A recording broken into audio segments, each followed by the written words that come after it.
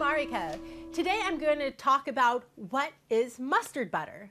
Well, mustard butter is a great accompaniment for your favorite pork or chicken or even steak. To make it is really simple. You'll want to start with a half a stick of butter. This stick has been softened at room temperature. For my half a stick of butter, I'm going to add a tablespoon of Dijon mustard. You can use a honey mustard or stone ground mustard. Again, whatever your favorite type of mustard is. Now I'm just going to smash the mustard with the butter. Once the butter and mustard are mixed together, it is ready to put on your favorite chicken, pork, or steak.